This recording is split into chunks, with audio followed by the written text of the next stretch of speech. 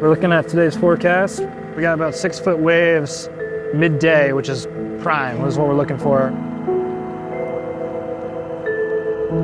Really, we're just set up for a perfect test environment throughout the day. See all of our systems come up, working together, and just have Ocean-2 in its optimal state.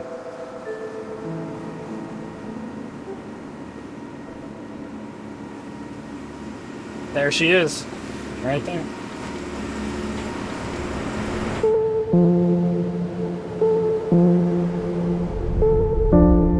Everyone wants to find the things that make it so that people have schools and roads and hospitals, food.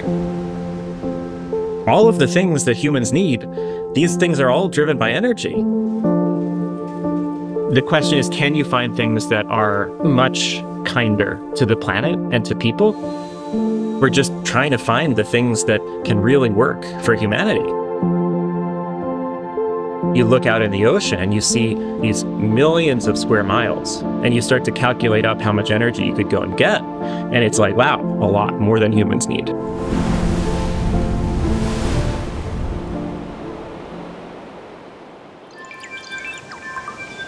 Waves are concentrated sunlight. Waves come from wind, wind comes from sun, and by the time it's in the waves, it's such a power-dense resource. The seafloor is 5 miles below you. You're bobbing. How do you take those forces to spin a generator or something like that? I started poking around on YouTube. Wave energy, or attempts to exploit wave energy, did begin a very long time ago. Garth, it turned out, came to the same conclusion. It was waves on the open ocean.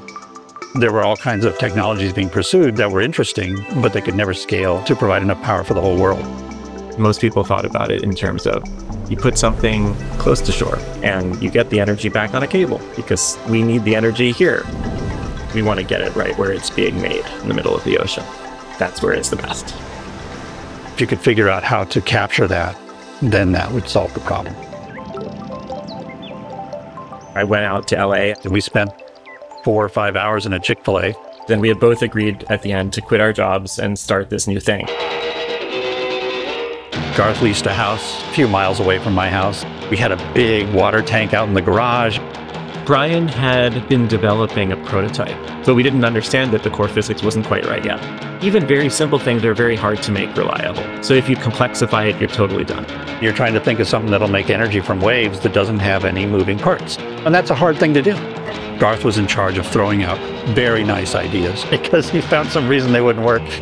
The next important step was that we hired Dan from SpaceX. He was just this rational engineer. What are you building? The water hammer. Tiny team, super nimble, really scrappy prototyping. It was more like cowboy fun rather than mission driven at the time.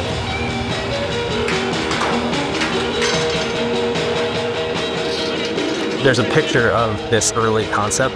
It looks like some shit you buy. I mean, it was some shit you buy from Home Depot and just like cobble together and test it. Ultimately, that was the basis for everything that we've built up until this point. I'm pretty sure this is one of the first renditions of our current kind of system. What we have here is the world's first spherical piston. This is a sick, sick device. It was very exciting. We were just working all the time. You needed to go and actually build a thing, take it out into the ocean, have the ocean throw at it whatever it would throw at it, and actually have it produce the power that we would predict. Ocean-1 was the smallest ocean scale system we could build. It was the first time we had sort of taken all the elements of what we had tested individually and said like, okay, let's put our money on the table and hopefully it matches our expectations. Ocean-1 proved that we could do that. It proved that it made the hydraulic power that we thought it would. Yeah, it was like resounding success.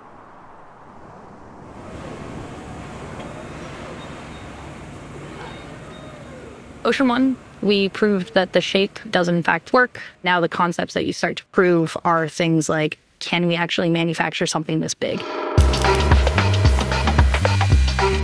When we did Ocean-1, we were like 13 people. A lot of the systems were pretty simple, like they were prototype level stuff.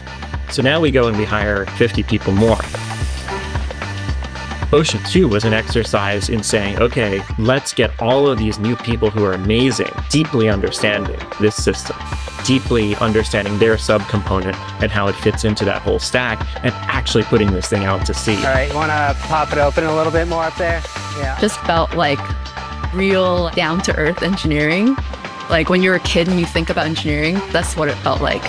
We're all about solving problems. If somebody wants to go and solve a different problem they've come up with, everybody says, cool, let us know if you need help. I mean, it's just fun. This is how we communicate between Ocean-2 and the tugboat. You know, some days Ocean-2 looks really big, other days Ocean-2 looks really small. And so it's neat working on it on the computer and then experiencing it in real life.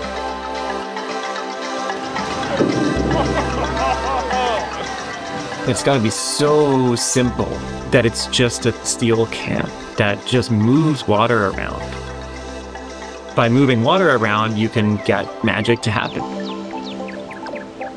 We've got this tube that's open at the bottom. So when this thing goes up and down, the water in that tube starts moving up and down. There's this crash over and over. And when the water in the tube crashes with this constriction, it generates a high pressure jet of water.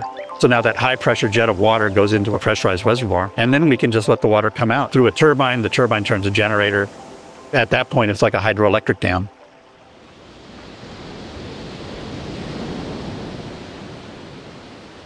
The ocean is one of those places that's still relatively untapped as far as humanity goes. Not much actually operates out there.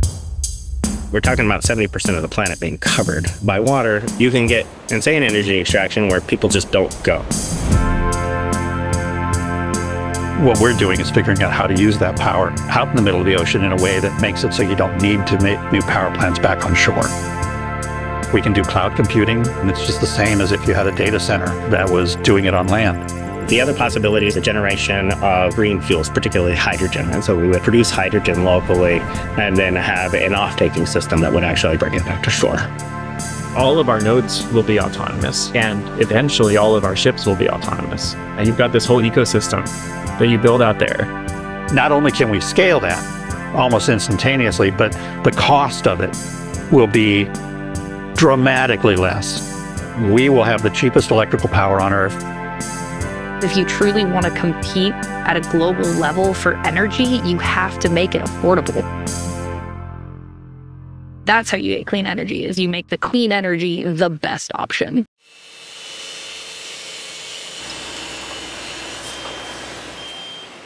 You need to get out there and actually put this thing in the water and learn all of the things that you didn't expect.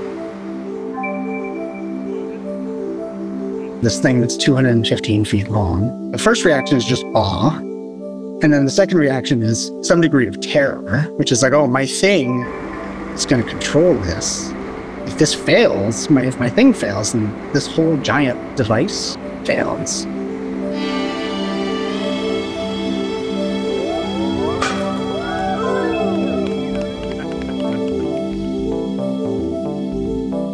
It's baptism by fire or baptism by ocean, about how all of these systems come together. I promise you we will learn things.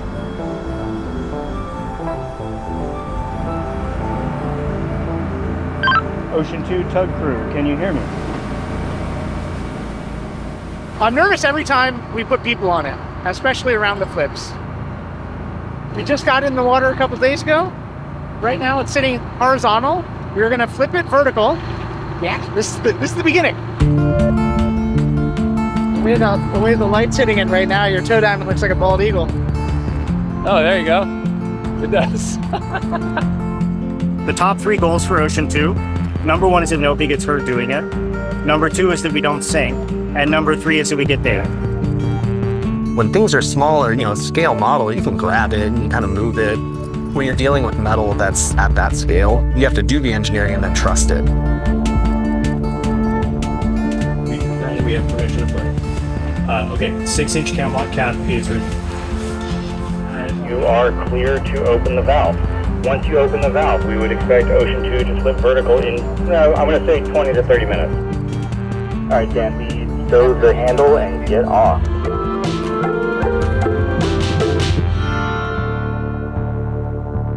The number of pieces of magic that we still need keeps declining. It is now 14:31. It's been about a minute and a half. Port side cuff line is at 1.5 meter. Cuff is fully submerged. Alright, so we're at the 31-minute mark. This should happen very soon. Oh, there it goes. Hello. We have slippage. Vertical. That tug is going to take it out the strait, and it'll be out there for 3 weeks, trying to hit a variety of different wave states, generate power from those waves. Hopefully we'll be able to open up the ocean as another energy generating platform for a lot of innovation to come. You go to sleep, you wake up, and the fact that it was still there, working, still generating power, that was a big deal.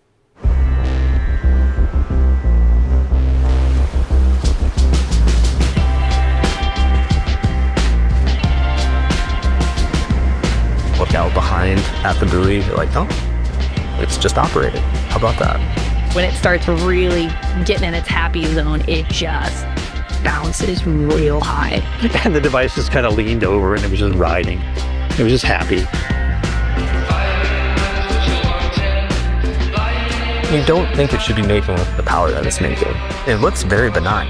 Then have cameras that are seeing what's going on inside, and it's like clearly there's tons of energy that is being driven through the system. We've got these graphs starting to show kilowatts made, and somebody would be like, look at this line, like it's doing a thing, it's great. We're generating some serious power here.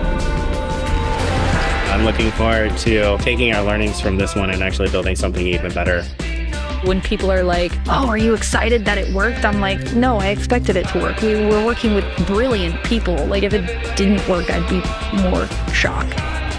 Seeing Ocean-2 operating out at sea, it was so clear to me that when we build 100 or 1,000, that these are systems that we can deploy rapidly and actually be making a big difference.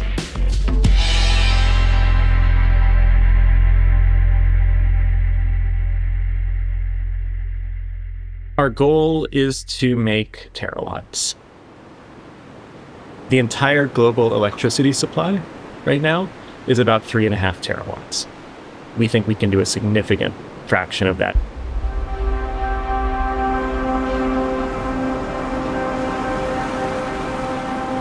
Sometimes you get lucky and you can have an impact on people you've never met in a good way. That's what I think we're trying to do. Every time I show a video of our device to anyone and I tell them what it does, they're optimistic. They're just like, I'm glad that people are doing this. It gives me hope that we can actually do this.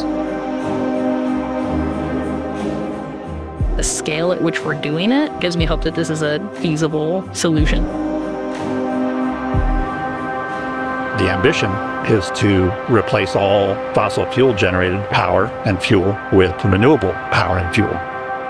As far as I know, our technology is the first one that can do that for the whole world. So that's kind of cool.